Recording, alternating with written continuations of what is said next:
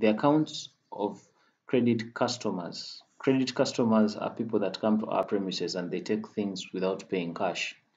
So when we are doing their accounts, by the way, accounts, we're talking about their T accounts, right? And these are datas, yeah. So their T accounts are always recorded in ledgers, right? So meaning that we are going to put those in the sales ledger. Purchases ledger is for suppliers that from whom we get goods from on credit.